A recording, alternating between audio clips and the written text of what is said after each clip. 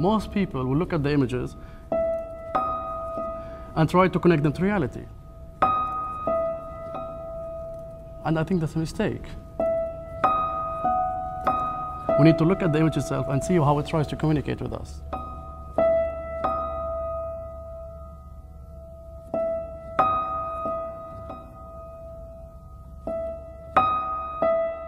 I grew up in Jerusalem under Israeli occupation. It took me 38 years to free my imagination from the Israeli occupation in Jerusalem.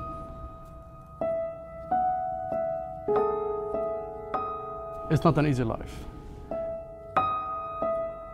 Most people think when they are under occupation, it's only physical. I found out it's not only physical, it's mental.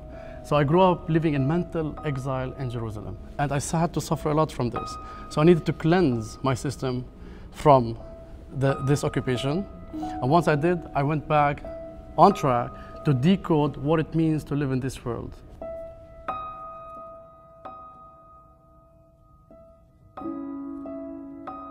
When I left Jerusalem, I felt completely in exile, in a state of alienation.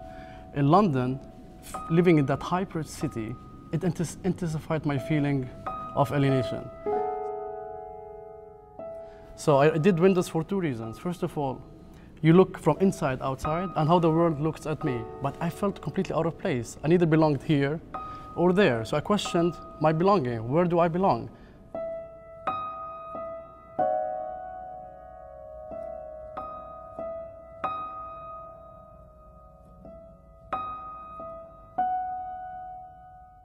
Usually I deal with windows, but in Metamorphosis, I dealt with barbed wire. I stitched my wounds with barbed wire, and they became an organic extension of my body. And once I did that, I became very strong. I freed myself. If you look at this image there, you can see the wall, a reflection of the wall in water.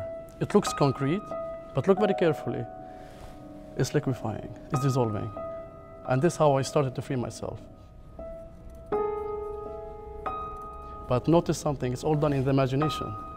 So there is the power of the mind that can achieve freedom. I have a show in London, it's a retrospective show. I took out all text. I even took out the titles of the works. So I wanted the spectator to enter the gallery space to go through a visual journey. They understood everything I needed to say without me saying it.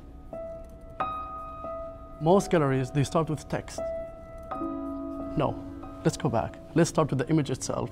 And if there is text, it's secondary to the understanding and appreciation of art. If I look at my art, I see I was going through a process of finding my own freedom, or reclaiming myself.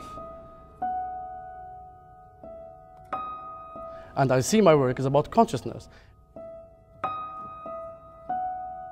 If we manage to convince ourselves that we are free, we are a free people.